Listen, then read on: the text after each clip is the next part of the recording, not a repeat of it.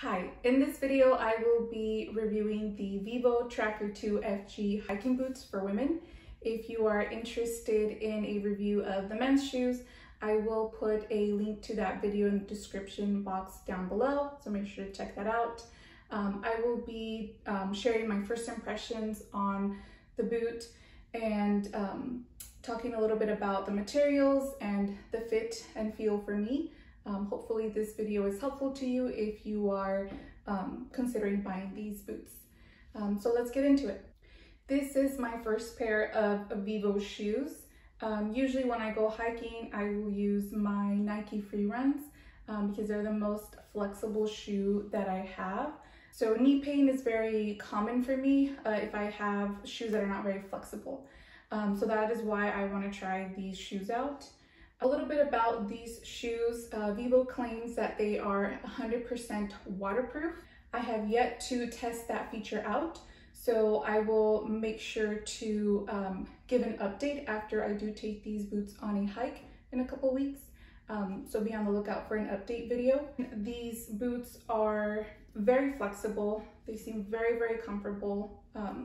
They have a bit of a sturdier sole compared to some of their other shoes, and that is for protection in the different terrains. The boots are made of genuine leather, so these are intended to last for a very long time. They're by far the lightest boots I have ever tried on. Although they are very flexible, they do offer a pretty sturdy ankle support. As I was walking through them, testing them out in my backyard, I didn't feel that I would roll an ankle or just not feel supported. So far it seems like these boots have some pretty good traction. So these boots came with the Outlast thermal insole, which is supposed to keep your feet warm for up to an hour or even more compared to a traditional insole. I was trying these on in my living room with the air conditioning on. After just a couple of minutes, my feet were instantly a lot warmer.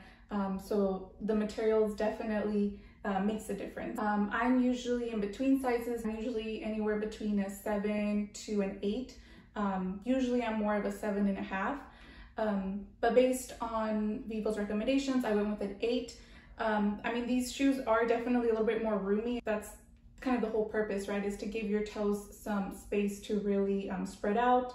I felt that they were a little bit longer than I was expecting, but they don't feel uncomfortable. They still feel sturdy, and I think I'm going to give them a try. If they do end up feeling too big, then I will return these to VIVO and then purchase a size and a half down, or a half a size down.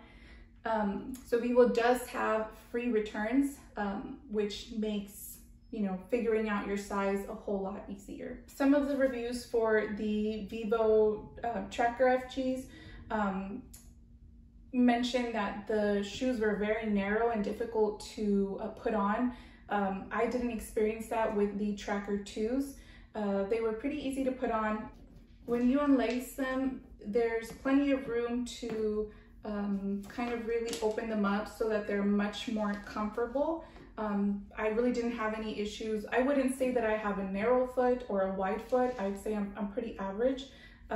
So I didn't have any issues with actually putting the shoe on. If you have any questions about the fit, the feel free to comment down below and I'll answer them as best as I can.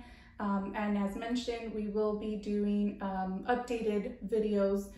So make sure that you are on the lookout for those. Subscribe if you like so that you don't miss them. Thanks.